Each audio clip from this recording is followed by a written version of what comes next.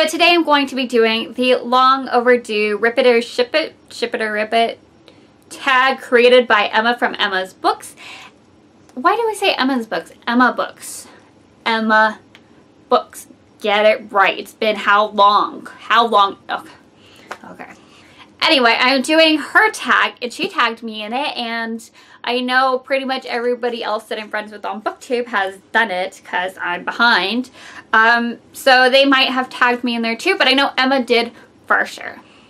So basically what you do is you write a bunch of characters' names down, and you can divide them up in like female or male into two different cups to draw out of. I decided to just throw all the names into one jar because this is how Cassie from Miss Sassy Cassie did it, and I really liked it. It was kind of an LGBT version because you just don't know what you're gonna get. So that's what I'm doing today. Let's see what happens. Name number 1. If I can get it open. Violet from Between the Devil and the Deep Blue Sea. Why did I even put that name in there? I don't even really like that book. Who is it? Gavriel from The Coldest Girl in Cold Town. I feel like I really don't want to ship them because I kind of love Gavriel and all his crazy, and I don't really like Violet very much. She's kind of a really annoying character. So my personal prejudice wants me to keep them apart. But realistically, Violet's love interest in this book is also kind of crazy and murderous. So, I mean, obviously she has a type, so I think that because of that, Gavriel would kind of be her type, as much as it pains me to say it. So I think I'm going to have to ship it, even though I kind of hate that I'm doing it. Round number 2. Jacob from Miss Peregrine's Home for Peculiar Children. And Theodore Finch from All the Bright Places. Yeah, no. I mean, I don't know. Theodore is just really all over the place, but they both kind of really believe in sort of these magical worlds, and that this world, there's got to be more beyond this world. But I kind of feel like Jacob gets involved in a lot of really heavy adventures and suspense, and there's always people after him, and I really don't know that Theodore could emotionally keep up with that. So I think under regular circumstances, maybe, but I'm gonna have to rip it because I just don't think that Theodore can handle it. I don't think he can hack it. Round number 3. I have 2. How perfect is that? Okay, I'm trying not to drop the jar. Voldemort from Harry Potter. God, who...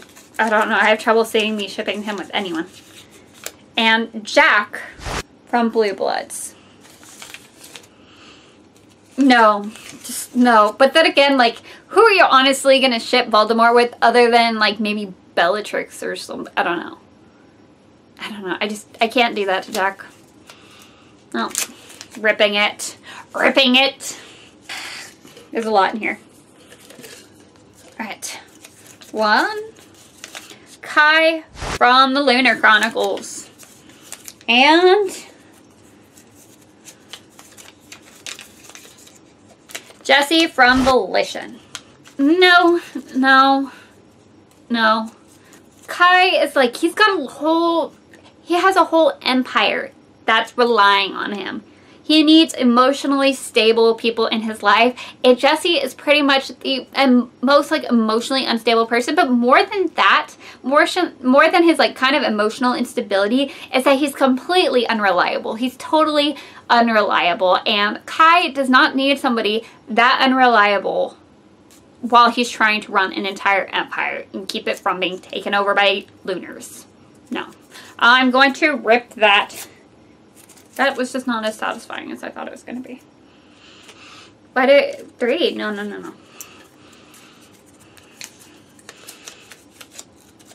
Jace from the Mortal Instruments. Emma, this one's for you, and I have a feeling you're gonna hate it. No matter if I ship him with anybody, I have a feeling you're still gonna hate me for it because it's not with you. And Mara Dyer. What? Oh. I mean, he and Noah are both kind of like cocky sons of bitches. And like, I kind of feel like Jace would be really good at putting Mara in her place when she starts getting too crazy. You know, and they both kill people, right? Yeah, I mean, they both kind of have weird issues. And for other reasons that I don't want to talk about because I don't want to spoil it for you. But as crazy, which is totally Mara's, like, thing. As crazy as it sounds, I think I'm going to ship it because I think in some strange way they can make it work. And I think that Jace is mostly sane enough that I think that he could keep her under control. And I think that there's enough similarities between Jace and Noah Shaw that I think that Jace might even be more stable than Noah, which might be exactly what Mara needs. So I'm gonna ship it. I'm sorry, Emma, please don't kill me. Cress from the Lunar Chronicles with I dropped one. Ha! Now I got two. Let's go with this one. Why can't I open it? Jacob Black. Oh. Okay. I don't know. I mean, I feel like they could be good together, but I don't like it. I don't like it, not even a little bit. Not even a little bit. Even though I could see how it could work, it's not going to happen in my mind. I won't do that to Cress. I'm not going to do that to Cress. Just, no.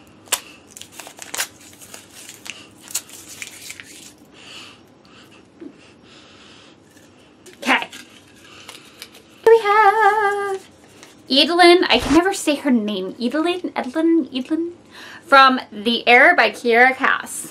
Augustus Waters from The Fault in Our Stars. Honestly, I think that he would actually be really good for her because I feel like he has such a positive outlook on life when he's not focusing on Oblivion.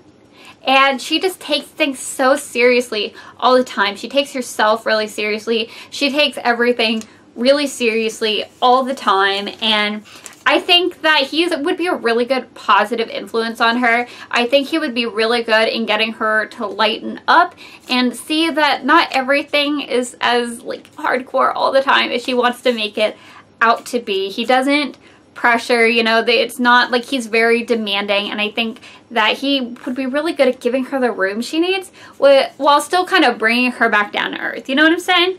So I'm gonna ship it. You know, I really thought that I was gonna like want to like rip everyone that gets paired because they're from different books, but you know, this isn't bad. This is a lot better than I thought it would be. Okay, so we have Hazel from The Fault in Our Stars, and we have Queen Lavanna. Oh, no. No. Hazel, like, just won't take anybody's shit. No. She just won't. And then, like, Queen Lavanna can't be honest about anything. She just can't. Hazel's, like, completely straightforward and honest. That would not work in a million billion years. Never. Never. Clary Frey from the Mortal Instruments series. And Carswell Thorne. You know what? Selena, don't kill me. Please don't kill me. It's what you get when your best friends are in love with fictional characters.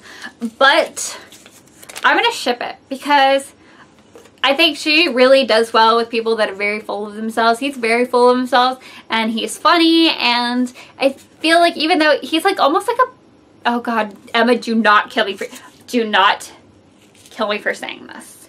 But I feel like Carswell is kind of a better version of Jace. Like, I feel like he's got like Jace's good qualities on top of other good qualities. And that would just be, you know, Claire's just attracted to that. So I'm going to ship it. Oh, I put a lot of names in here. Edward from Twilight and Harry Potter. Oh my God, you realize what this means? This is Cedric Diggory and Harry Potter. Huh. But I really can't see them together. Like, I can't really think of any reasons why they would be bad together. But I just don't see it working. Like, I don't know. I feel like there'd be no spark. So I'm gonna rip it. Rip it. Rip it. Why did I do so many? Etienne St. Clair from Anna and the French Kiss. And Gwen from Ruby Red. Who is the first? Oh, Etienne. Yeah, I mean, I feel like it could work. Not that I can come up with a billion reasons why, but it just feels right. So I'm gonna ship it. 4 from Divergent. And Isabel Lightwood. I ship this so hard. So hard. Like, they're both total badasses that can kick your ass. Like, just... If he wasn't with Tris, I would be with Isabel. Yes. I ship this so hard right now. I have Noah Shaw from The Unbecoming of Mara Dyer. And Sam from The Diviners. No. That is just like too much ego for one relationship. Bella from Twilight. And Ron Weasley.